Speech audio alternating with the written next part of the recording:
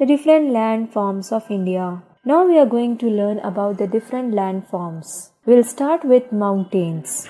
How mountains are formed and what are mountains? Mountains are the rocky masses of land that rise higher than the surroundings. The mountains have very steep slopes and high peaks. Mountains usually occur in long rows called mountain ranges. For example, Himalayas in the northern India. Mount Everest is said to be the highest mountain peak in the world. It is located in the Himalayas in Nepal. Now we are going to learn about the different types of mountains. There are 3 types of mountains we come across. These are fold mountains, volcanic mountains, and block mountains. How fold mountains are formed? These are formed when 2 large land masses push against each other with a force, with a pressure. You can see in the diagram, when 2 large land masses push against each other with a pressure, with a force, they form fold mountains. Alps in the Europe is an example of fold mountains. Now we'll come to volcanic mountains.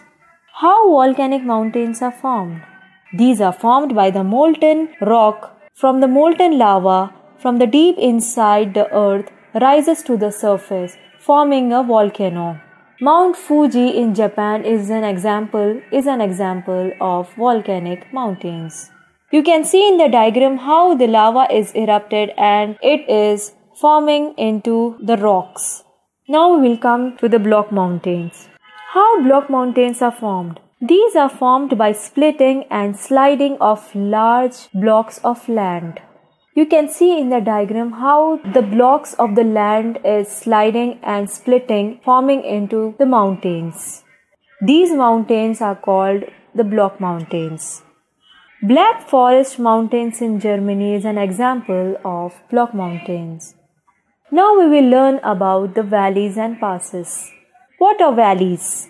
The low land between the hills or mountains is called a valley. It is usually formed by glaciers or rivers wearing away rocks on mountains. Some valleys have rivers flowing through them. Example, Brahmaputra Valley. You can see in the diagram. Now we will learn about the passes. What are passes? Mountains have low, narrow gaps between. So these gaps are called passes. Passes, people cross the mountains through these passes. Example, Khyber Pass in the Himalayas connect Afghanistan and Pakistan. Now we will learn about the plains. What are plains? Plains are flat lands with gentle slopes.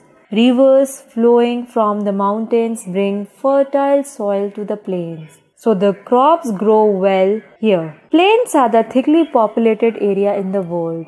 Prairies of USA is an example of plain. Plateaus. How plateaus are formed? A land that is higher than the surroundings looks like a table. It is called plateau. It is raised slightly above the land.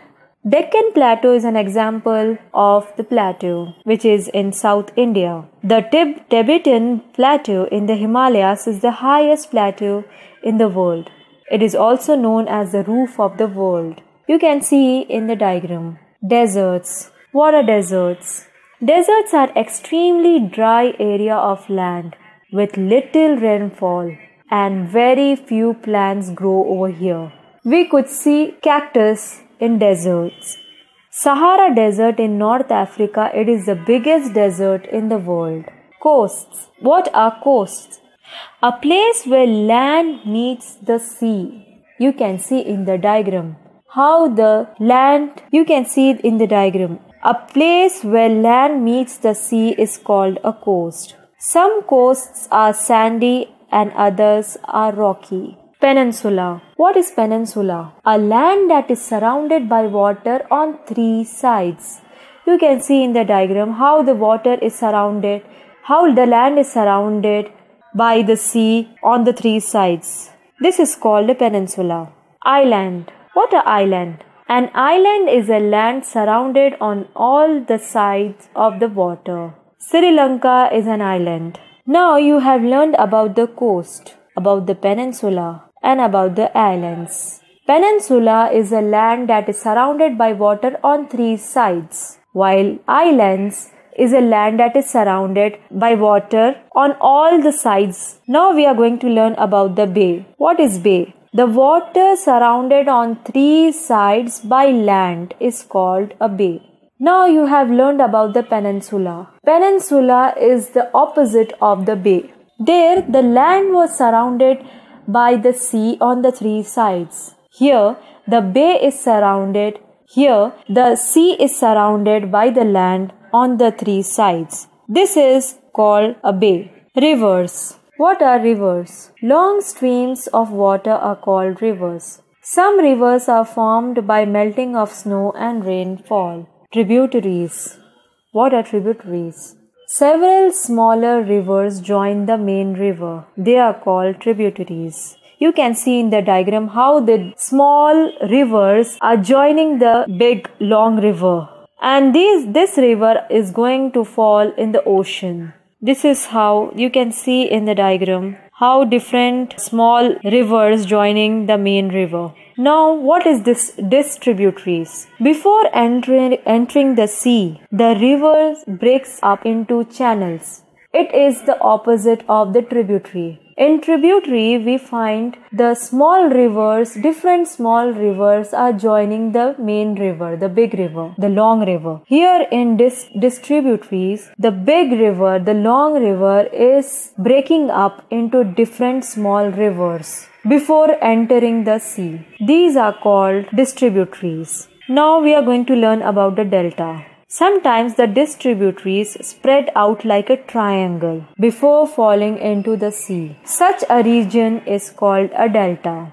You can see in the diagram how a river, a big river has breaked up. You can see the river here. It breaks up into different rivers, forming a triangular shape before entering the sea. This is called a delta. Please look at the diagram. Thank you.